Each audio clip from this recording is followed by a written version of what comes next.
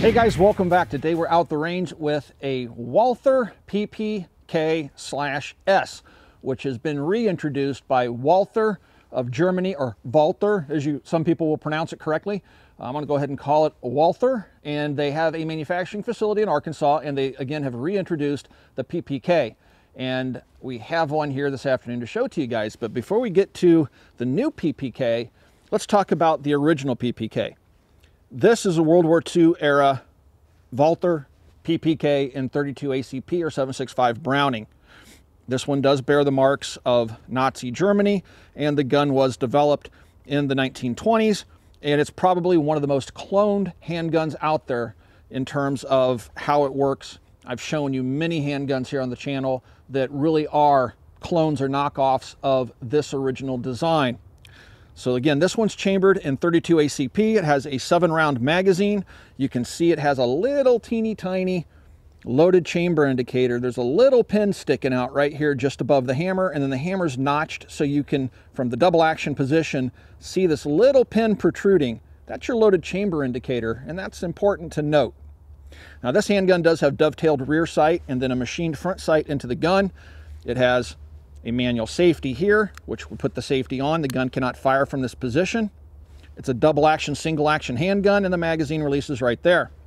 All right, so I'm going to go ahead and put the weapon on fire. I'm going to fire my 7 rounds of 32 ACP. Then we're going to take a look at the new PPK-S from Walther USA, which again was manufactured in Arkansas, right here in the good old Midwest. All right, here we go. First 7 rounds of the afternoon.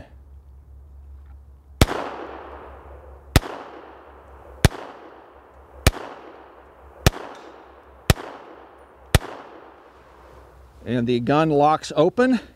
You release the magazine. The slide stays to the rear. When you put a fresh magazine into the original, you just pull the slide to the rear and let it go. Decock it, put it back on fire, and it's ready to go. All right, now you've seen the original. Let's take a look at the new one.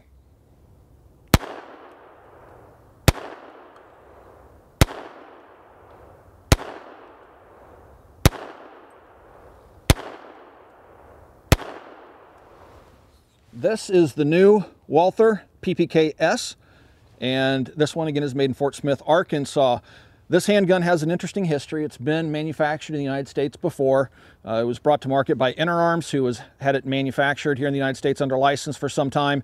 Then Smith & Wesson, believe it or not, manufactured the handgun under license for some time, and it actually earned a reputation for being poorly made and unreliable when Smith & Wesson was making the handgun.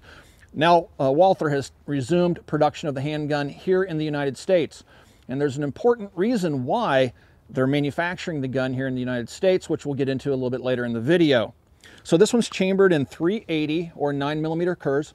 And some people will say Kurtz and put a T in there. I've been guilty of that myself in the past. But it's pronounced Kurz, and it's K-U-R-Z. But we're just going to call it 380 ACP because that's what's marked right here on the ejection port, and that's what we call it here in the United States. This handgun holds 7 rounds, just like the original 32 ACP version. I'm going to reach in my pocket here and grab one of the 2 magazines. So here you can see that it's holding 7 rounds, and this is just some Winchester ball ammo. And what's really interesting, you'll notice it has a flat point on it. And a lot of the 380 ball, for whatever reason, has a flat point, which I've seen cause malfunctions in other 380 handguns. So we brought some of this out and some hollow points to see how the handgun works, because previous iterations of this gun did have problems with hollow points. Well, this is almost like a hollow point, but we will try some hollow points as well. So we're going to go ahead and load the 7 rounds into the pistol. You can put the weapon on safe before you load it by pushing that lever down. And now I'm going to grab it by the slide serrations, pull the slide to the rear, and release it. And you'll notice that the hammer went forward, the trigger is rearward, and the safety is on. The gun cannot fire from this position. When you flip the lever up, the trigger pops forward. Red means danger or fire, and now the gun is ready to fire. On top, we have some very rudimentary sights, both of which are machined into the slide. The original PP and PPK had dovetailed rear sights that you could adjust for windage. These are not adjustable. There's also a dab of red paint in the rear sight and the front sight. The top of the slide is machined to reduce glare, and it also has a loaded chamber indicator right there, a little pin sticking out. Now, it doesn't stick out quite as far as the original 32 ACP gun from World War II, but it protrudes. And we have that slot cut in the top of the hammer. So from the firing position, like this, we can easily see that little loaded chamber indicator. Okay, so let's see what the double action pull is like on this first shot. All right, so the double action trigger pull is actually very short and very fast compared to the original gun. Some people have complained in the past about these handguns having really nasty double action trigger pulls.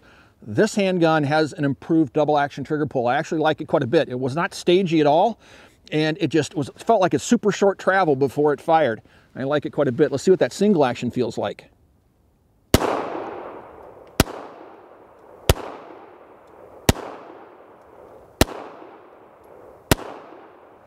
All right, so the single action is nice and light. I don't feel or hear a reset. Matter of fact, I don't know when the trigger resets. I just barely let it forward, and then I go, okay, pull, bang, it goes off. So I don't get a tactile response through the trigger, but it has a nice, light, crisp let off. And the trigger does release when it's almost completely back against the frame. All right, well, that's pretty cool. Let's load up another magazine. Now, this one had the pinky extension on it, and that actually gives me a really nice grip with my big hands. My pinky's fully supported. All right, so the other magazine that ships with the pistol, and we have some more of that Winchester ammunition with that blunt nose on it, is a non-pinky extension on the floor plate. So now my pinky is going to dangle a little bit in space. All right, you can see that my pinky is not supported by the gun now. To load the weapon, there is no slide release. I have to pull the slide rearward and let it go. Now the gun is in the fire position with the hammer back. I can again drop it safely on a live round by putting the safety on, push the safety forward, and now it's ready to fire again. Let's get another feel for that double action trigger pull. Yeah, that's actually a really, really good trigger pull. What's weird is there's nothing to tell me when that single action trigger resets.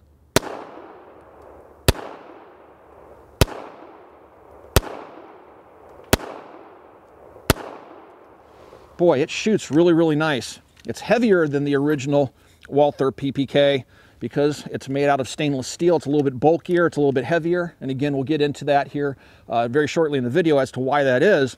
But boy, the gun sure tames that 380 really, really nicely. Now, another thing you're going to notice on this handgun that's slightly different than the original is this beaver tail comes out quite a bit further than it does on the original handgun. That's so it protects you from hammer bite when the gun recoils. With the original shorter beaver tail of the original design, a lot of people complained about getting the meat of their hand pinched by the hammer. That's been done away with this extended beaver tail. So overall, this is a very pleasant little handgun to shoot, even without that pinky rest on it. I like it quite a bit. So let's do some more shooting with the handgun. Let's put some hollow points in it and see how it handles those, and just see what the reliability is on this new Walther PPK-S. When I posted pictures of the PPK-S on Instagram, many commenters asked about the reliability of the handgun with hollow points. We have two different flavors of hollow points out here this afternoon. Now, I actually did a video on this, don't believe in using hollow points with the 380.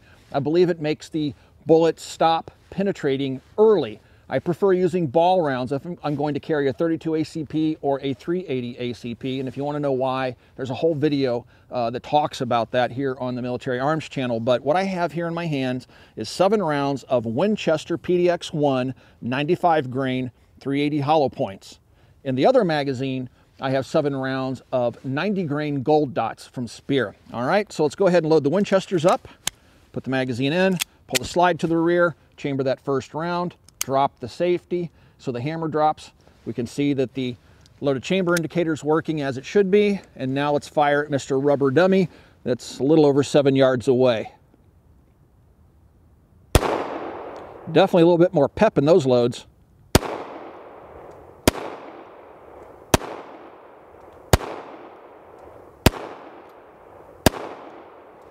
Very controllable though. It doesn't hurt the hand. That beaver tail's working wonderfully, but I'm not really the guy that has most of those types of problems. Jason really complains because he has meatier man hands than I have. My little skinny hands don't really have much of a problem with slide bite, but he likes the way this new PPK-S handles as well. Now we have 7 rounds of the gold dots in there. Let's see how these fire. Go ahead and drop that hammer, put it back in the fire position. I really do like the double action on this handgun quite a bit.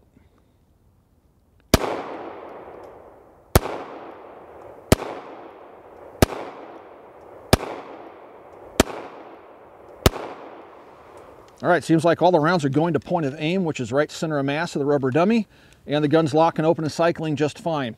We'll continue to fire off a few more magazines full of these various hollow points, but I'm going to go ahead and say that the handgun does not have any problems with commonly used hollow points that would be out there and available. So again, we've only tested it with the Winchester and the gold dots, the PDX ones and the gold dots. So it's by no means an extensive test, but I'm fairly confident the handgun's going to go ahead and work just fine with most hollow points that are out there.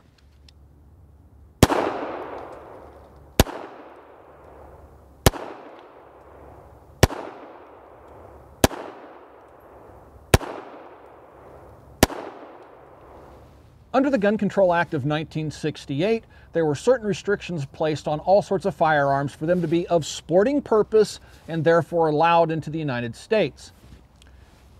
For handguns, they have a point system, and the handgun must be of a certain size and weight before it has enough points to actually be importable under the Gun Control Act of 1968.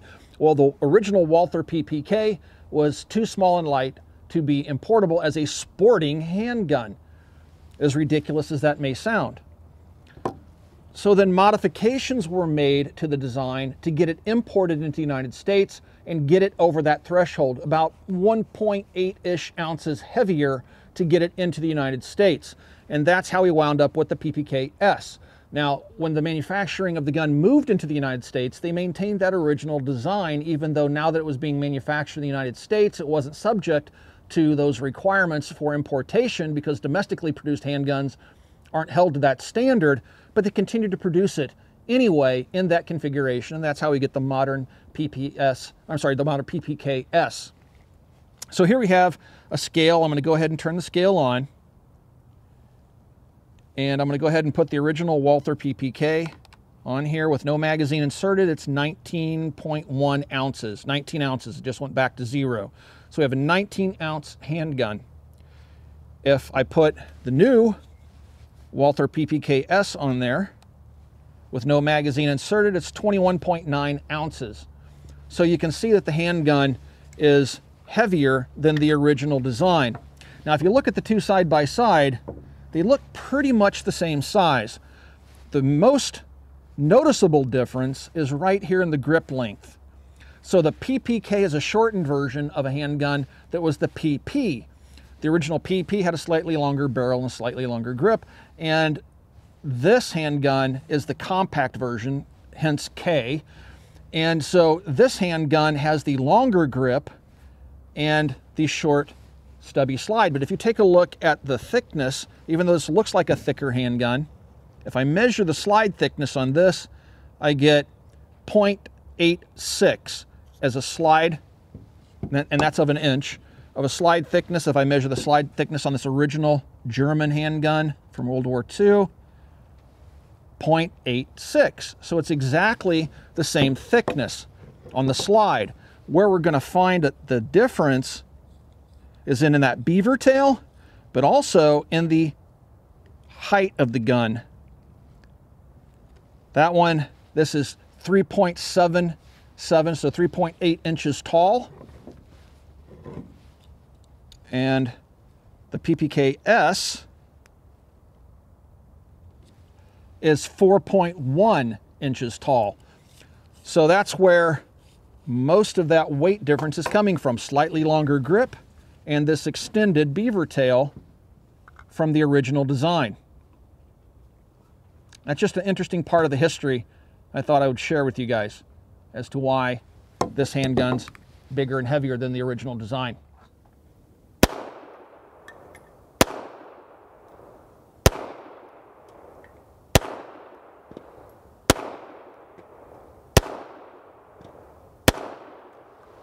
The Winchester ammunition that we're shooting out here this afternoon was given to us by our friends over at LAX Ammunition. We do have a discount code down below. The ammunition, again, has that flat nose, which is almost like a hollow point, and it's a 95 grain projectile that's advertised with a muzzle velocity of 955 feet per second. So it's pretty much range ammo. All right, let's go ahead and load up the little Walther again. Now, the only thing we did to it today was put a little bit of CLP on it, and this is its first range session, so this is right out of the box. And we've had no malfunctions with the handgun so far, knock on wood. All right, so here we go. We're going to fire off 14 more rounds of the Winchester.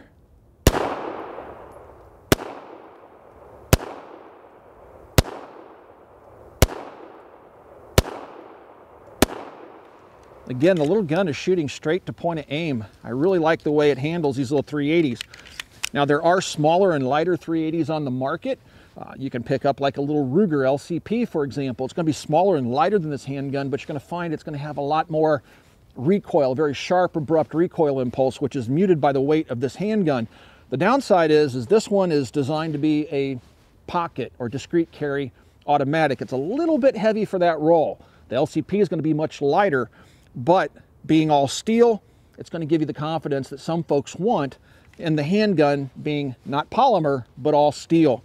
So it's kind of a trade-off. Could you stick this in your pocket and carry it effectively? Sure. And it's a little bit bigger than the original PPK as well, and we still have to talk about that. But the handgun really does feel good in the hand. My only concern is just it's probably just a little bit big and heavy for pocket carry. But I'm fairly certain with my pants, and I don't wear skinny jeans and stuff like that, I could get this in a pocket if I really wanted to. More of the Winchester 95 grain ball.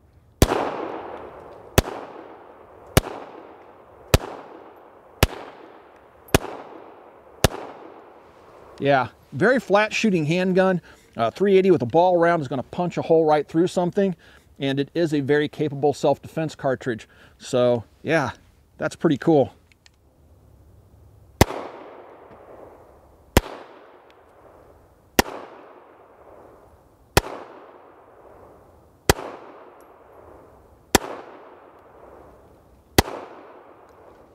I picked up my PPKS directly from Walther as a dealer. If you take a look online for the going rates, I found the guns for sale on Cabela's. They were listed at $6.99. They were not available on the internet, and it said in-store purchases only. So the guns are out there, and it looks like the street price is going to be right around $699. So when you get your pistol, it's going to come in this plastic Walther branded box, which is lockable. I'm going to go ahead and pop the box open and show you what you'll find inside. You'll find your pistol inside with the flag safety in the chamber, and then underneath the bottom foam, you'll find the federally mandated lock, a second magazine without the pinky extension, and then your registration card, owner's manual, and things like that. All right, so now let's field strip the pistol, and I'll show you how simple that process is. To field strip the handgun, first you're going to want to drop the magazine out of the gun. You can do that by depressing the magazine release button right here. It's in the perfect spot for your thumb. Press the button, drop the magazine out, and now you can check to make sure that the weapon is clear. I'm going to do that by pulling the slide to the rear. I'm going to remove the flag safety, shake it out, check the chamber, make sure there's no round in the chamber, and there is not. Now, I'm going to show you an original PPK and how it disassembles. The gun is clear, no magazine in it, slides locked to the rear, and there's nothing in the chamber. I'm going to go ahead and let that slide go home, and what you would typically do is pull up on the trigger guard, the way that I'm holding it, and push the trigger guard to one side or the other, and it should stay perched on the receiver. When you do that, that allows you then to pull the slide to the rear, up and off the gun. All right, things are a little bit different for some reason, at least with my version of the new PPKS, in that when I pull the trigger guard up and try to push it to one side or the other, it won't stay up. So the trigger guard keeps wanting to drop down, and that's how you disassemble the gun. So my workaround for that is simply to pull it down, insert 2 fingers in it, and this is why it's critical that you check to make sure the weapon's empty. Then you pull the slide to the rear, lift up and off the receiver, and now you can see inside the gun. Some of you have asked about the feed ramp. If it's a 1-piece or a 2-piece feed ramp, you can see inside there that it's a 1-piece feed ramp. This little lever right here is your bolt stop, so when there's an empty magazine inside the gun, watch this little bar right here. See how that pushes up? The slide then hits it and stays rearward even after you take the magazine out because the slide's pushing forward on it, keeping that bar in the up position. When you pull the slide to the rear and let it go, that's how the slide goes home. All right, you can also pull the spring off the barrel if you would like to, but then it's fully disassembled. Go ahead and put the recoil spring back on the barrel. And as you can see, the barrel is one piece with the receiver. The slide, you don't need to do anything else to it. You can just wipe it out and clean it. You can see your firing pin channel inside there.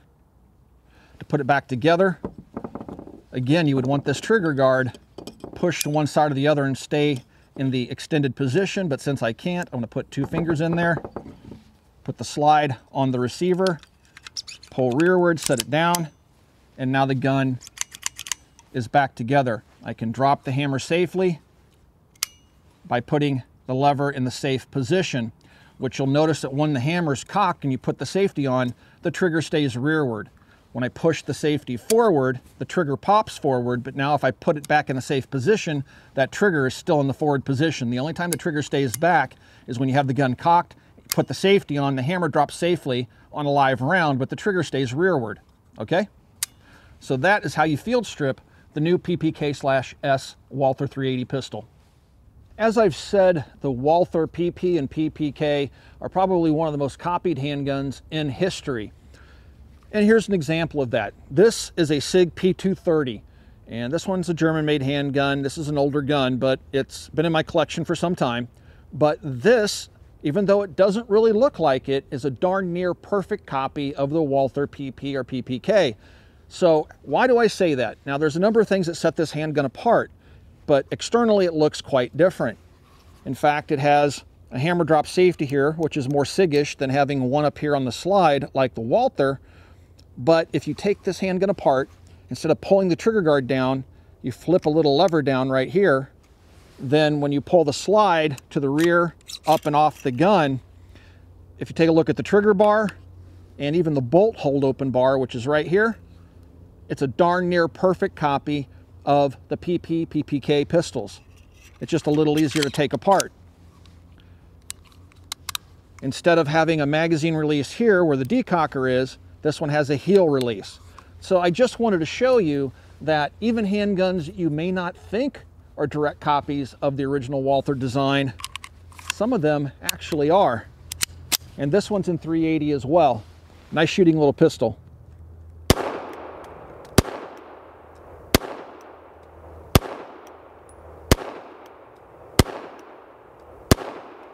And just like the PPK-S, this one holds 7 rounds of 380, 8 if you put one in the chamber and top it off. We've shot the Walther PPK-S pretty extensively this afternoon. We put several hundred rounds through it, and we noticed 2 things. First of all, if you take a look at the web of my hand here, I'm going to pull the gun away slowly and you're going to see something. A perfect indentation of that beaver tail with 2 cuts, one on either side of the beaver tail. Now we're just shooting mostly Winchester ball ammo, but we've also fired some Freedom Munitions ammunition we found in the Jeep, and the gun seems to like the ammo and everything, but it's not like a heavy recoiling handgun. So I took the gun, loaded it up with 2 magazines of the Winchester ball, and Jason fired the handgun, just 2 magazines. And we compared our grips with the gun, and sure enough, he started to get a red outline in the exact same spot that I'm having the outline plus the cuts in my hand. So it seems, even though this isn't very sharp at all, that for some reason the gun is biting our hands. And it's not hammer bite, it's the dovetail doing it. And yeah, I thought that was kind of weird.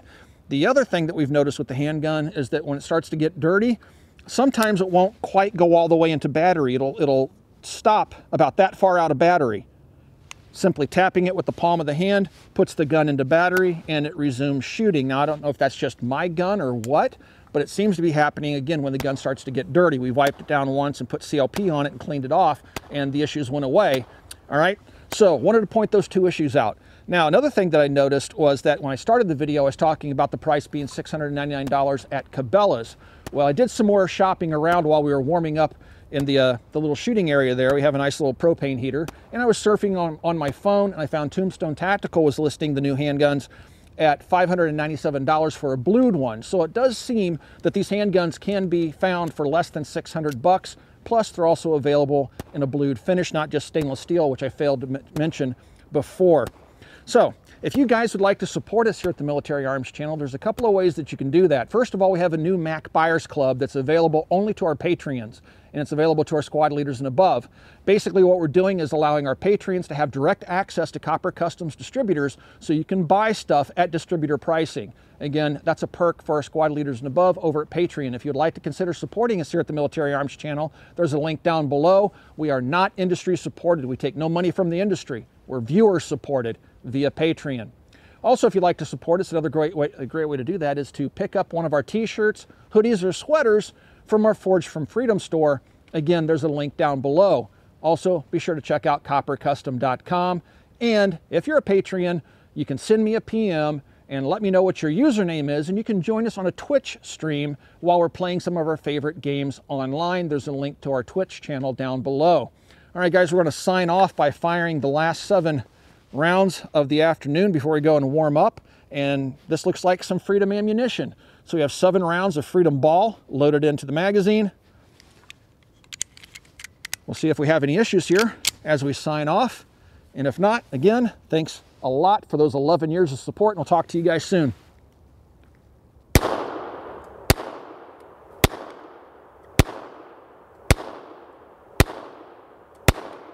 Yep, working just fine. All right, guys, we'll talk to you soon. Thanks for watching.